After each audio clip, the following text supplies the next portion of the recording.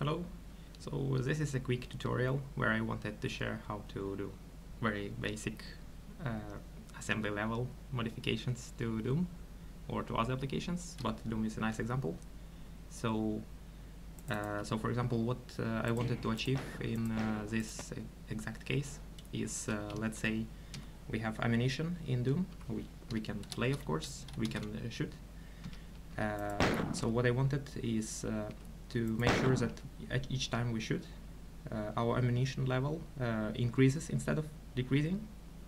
So let's try and see how we can achieve it. So I'm using several applications in this case. So here is nice online disassembler. It will help us disassemble mnemonics if we need it. We also need, I use ZDoom, which is Doom port. It's 32-bit version. I also use QtCreator as a wrapper around GDB because I like its UI. For hex editing, I will be using XVI32. It's just a nice hex editor. And I will also using assembler to assemble instructions for Doom, which we need to replace. For this case, it's not necessary. We can find instructions in online, but usually for more intense hacking, we would like to use some nice assembler. So I'm using assembler setup, which is flat assembler. I just like its syntax. So for search of values and addresses, I'm using ArtMoney, which is something similar to what I heard is cheat engine, but I never used cheat engine, so I usually use ArtMoney for such things. It's quite convenient, so it's free software, just developed by some people. There is pro version, but I'm using very simple basic version, which is quite good, I would say. So let's start. We have our game. We can shoot things, right? So we have right now 46 ammo in pistol. Of course, we have other things like hand, I don't know how to batching or but we don't have other weapons now. So in pistol we have 46 ammo. We also have it written here, and probably inside pistol object, which is part of game engine or game environment. So let's search for this value. This is 46, and we can select exact value and select type, which is integer 4 bytes. Byte order is normal and everything is just okay. Full address range and no alignment. It finds 634 values. Then I just remove pause, walk a bit, and filter values again, just nothing changed, so same. And then we can walk and go upstairs, or let's shoot once. So now we have 45. I filter 45, and we have 4 values. So actually all these 4 values are what we want. But let's isolate things a bit. So some of these values are real ammunition inside pistol, but some of these values are just copies of thing we need. One of them, we don't know which one, but one of them is real value, but others are just copies. So probably here is a human interface object which holds value 45, which is converted to string or not to string necessarily, but I think to string, and then displayed in bleeded images of numbers. And here we have also similar thing. Probably it holds integer value, which is then converted. But pistol itself holds something and probably something else. So let's isolate it. So one approach to isolate it is what we want to find is probably this internal value 45, but not in this object or this object, or just inside pistol or inside gameplay. So let's first how we can isolate it. So of course I have cheat code, so I will use now cheat code to get all weapons ID FA, and what it gives now we can see that value is upgraded. So we have 400 shells or bullets. Let's switch to shotgun. Now we have 100, but our bullets are still 400. So if we see 100, it's not what we want, because we want to modify pistol ammo. So let's remove these values, they are garbage. I remove this and this. Alright, so now let's switch back to pistol. As you can see, we have still have our values. Let's shoot once, right? And now we have 3999. So what I will do, I will put other value here. So I will put 200, right? And let's see how it behaves. So we have 200 displayed here, and we have 200 displayed here as well. But do we really have 200 in pistol? Let's try. 199. But what is the value here? Yeah, I think this value followed this value. But so this is actually the value we need. So real ammo variable. But what about this value? Let's just, I will show why this value is not the right thing. So let's modify this and set, say, 250. You will see that nothing followed this update, but more importantly, when we shoot, things continue to decrease and into below 199, so they are not following 250, and this 250 was rewritten. So basically engine internally holds copies somewhere and just rewrites it, copies from here to other value. So we don't care about this value. We have our real ammunition variable, which we want to override. We can control it from here, but that's not what we want. We want to replace it in binary, so our application behaves differently.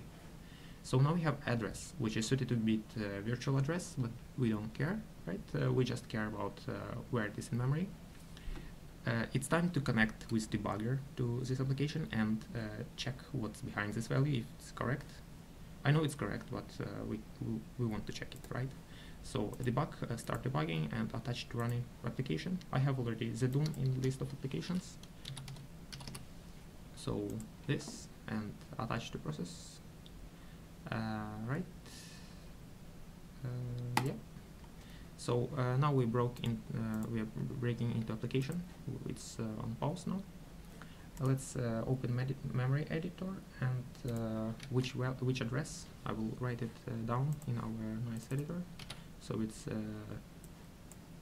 0x 5cc 34a4. So we want this address, and what is the value behind it? So here we have 4 bytes, 32-bit value. I don't really know if it's 32-bit, but I assume this is 32-bit Doom port, so it holds integer values, at least 32 bits. I don't think it's long value or something, it's just integer probably. I don't know if it's signed or unsigned, but doesn't matter. So C6, let's just, I use calculator, which is nice Windows calculator. So C6 is 198 in decimal, so that's indeed the value we want. We probably can control it from this application. We don't really need ArtMoney anymore, so I'll just minimize it. So we know that this is the value we want. Let's what is our next step? There is a nice feature in I think it's CPU feature. CPU has up to 4 hardware breakpoints, which can be programmed by debuggers. Debugger can set break on execution or break on access, which is basically asks debugger to sets breakpoint, which debugger is connected to interrupt, right? Interrupt 3 or something. It will break into debugger when someone tries to access specific memory address. It should be 32-bit memory address, I think. Probably it's 64-bit on 64-bit system, but I don't know how it works on this kind of 32-bit to 64-bit translation. So let's just, we need a breakpoint. So we have we are now somewhere in our program running, but we need to add breakpoint. I will just remove breakpoints I've been experimenting before.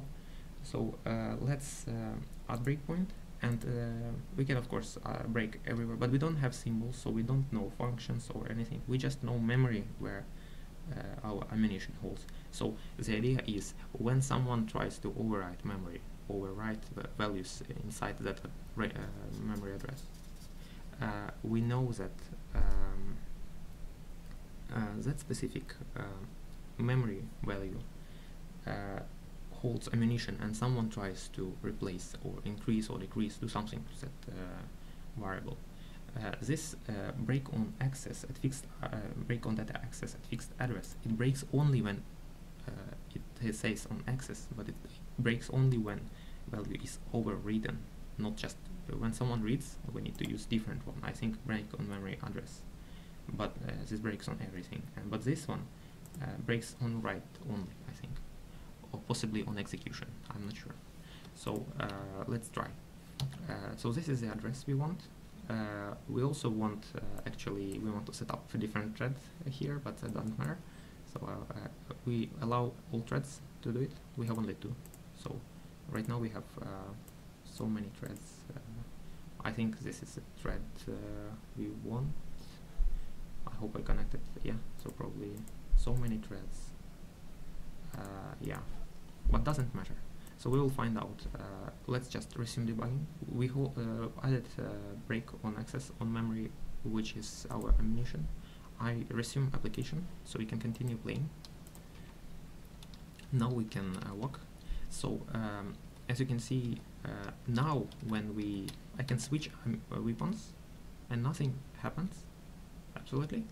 But when we try shooting, I will shoot once, and the idea is that our application will stop because somebody tried to, because value will decrease, and somebody tried to, some part of code, some function, tried to decrease this value.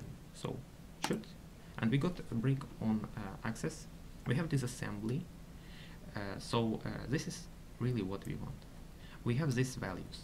So I will copy as much as possible, and I will also actually this is what we need. We don't need anything else, but I will show a bit more on top of that. So this is nice. We broke, as you can see, test B. So somebody already accessed that memory. So somebody wrote, and as you can see, somebody overridden our memory at this instruction because it broke at this point. So it stopped exactly where we wanted, and we know that at this point somebody overridden our bullets value. So it is clear that it was subtracted, which is very nice. Sub is subtract. This is GNU assembler, so it has slightly different syntax to what I'm used, so I had to wrap my mind. So basically this means in GNU assembler I'll write it in normal or like more like flat assembler. So it basically means from address behind register EX we need to subtract value in register EDX. So basically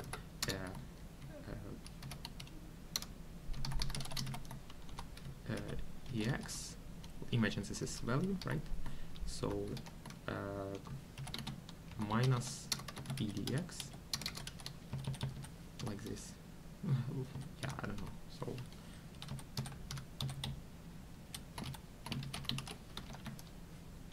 something like this in C or something. But yeah. So what is the idea? We subtract something from memory, some specific value. So let's see what we subtract, right?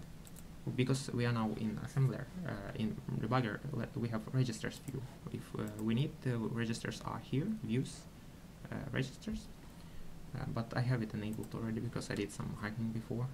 So for other applications and for Doom as well, and yeah. So right now nobody modified EDX, so it is subtracting EDX, which is exactly 1. So EDX holds 1. We subtract 1, so it is getting more and more clear than we are really subtracting our ammunition, and we are subtracting 1 because we shoot once, right? One bullet at a time. And what is behind EAX? Let's just verify. So what is EAX? 5C C3 4A4. Let's check. So 5C C3 4A4. It is exactly the value we want. So everything is just correct. Now it's time to do things. We want to increase ammo instead of subtracting. Let me show you how to use disassembler. So it is clear that this is platform IS-386. So I hope it can disassemble. Can it? Disassembly. So subtract. This is Microsoft assembler, I guess. So subtract from register value behind this EDX. So everything is correct. Our disassembler in GCC GDB is correct. Let's now replace subtract with other instruction. So first thing to do is to find what is the value in Doom, right? So I will create file open, and then I need to open, let me copy this path. So this is my kernel, and this is Doom. Let's open Doom. Open. Let's find binary. Yep, this is the binary we'll be modifying. Let me create a copy of it because I don't want to damage original executable. I will call it mutated mutant1. Okay, so we'll modify this mutant1 executable. I don't break on access there, so it's just completely separate. We have hex numbers.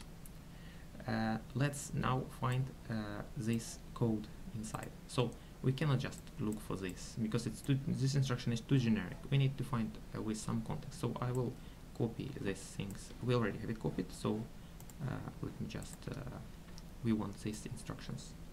I think there will be enough like this.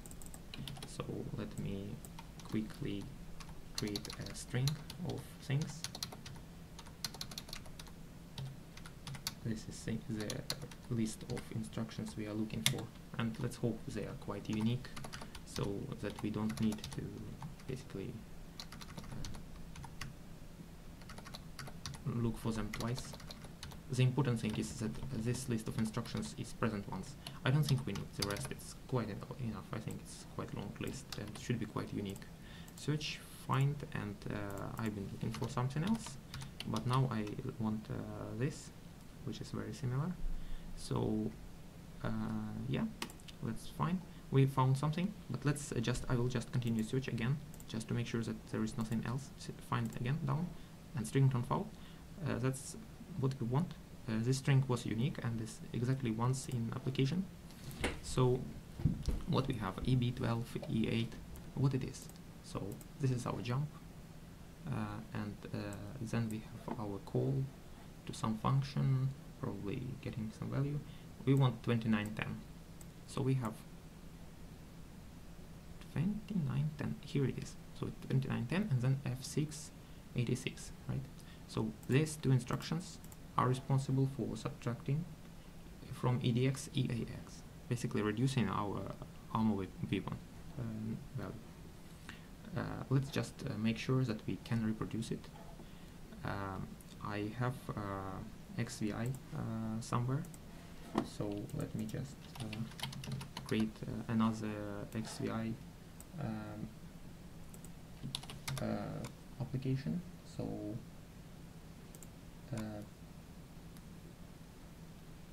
just a second.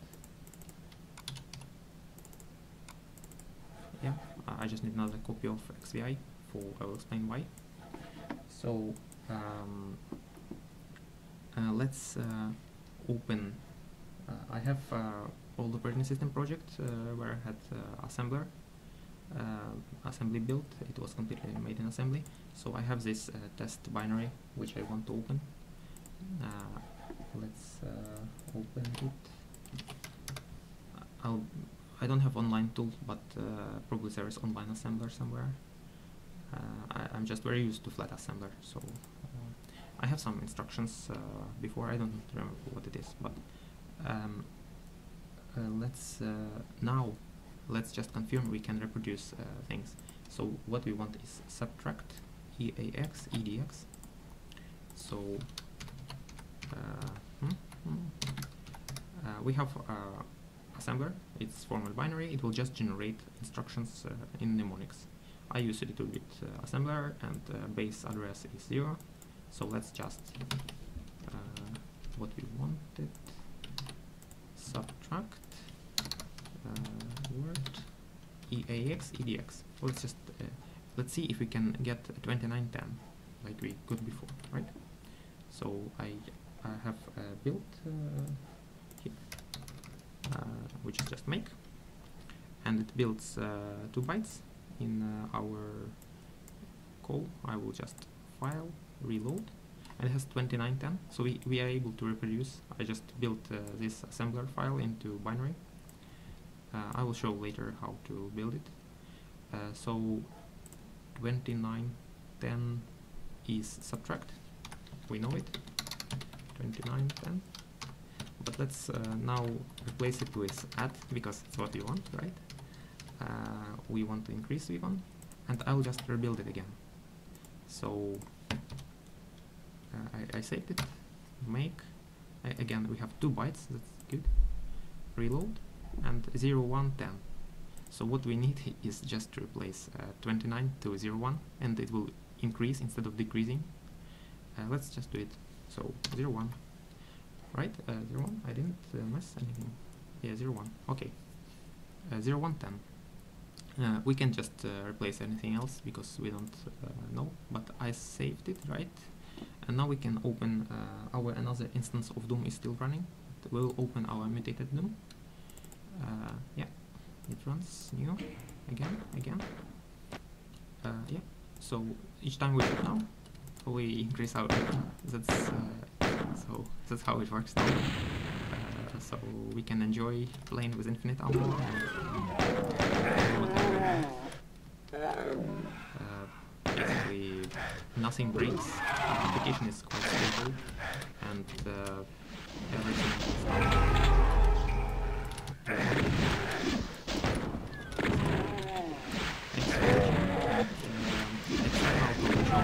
do more extensive editing of game, possibly increasing ammunition and health again. So as you can see, it's quite interesting that all ammunition increases, not just pistol or shotgun, it's just anything. I don't know what is the maximum value of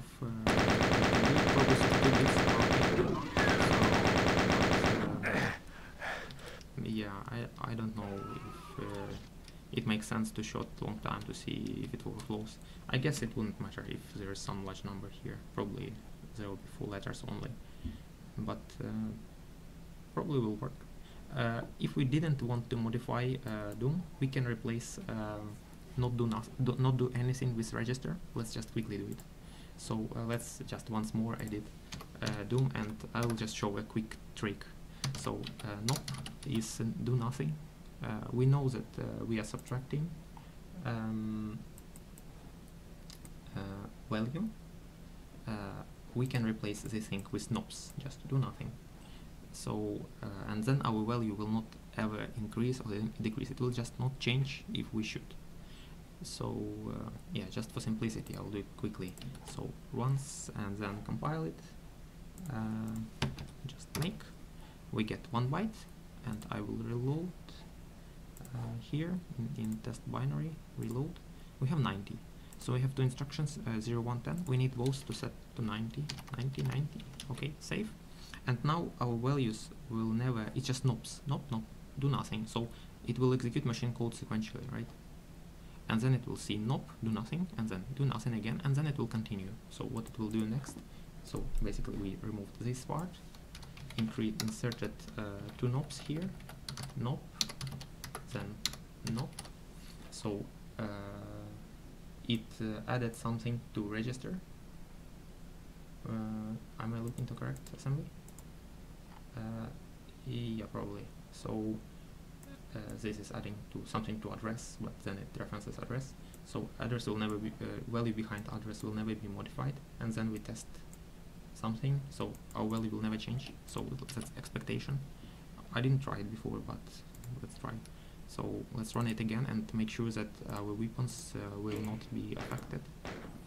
So yeah, we shoot and nothing happens. So ammunition doesn't decrease. We have anything we want. So all weapons are working. So good. Thanks a lot for watching. So I will try to do more interesting stuff next time and share it. Good luck.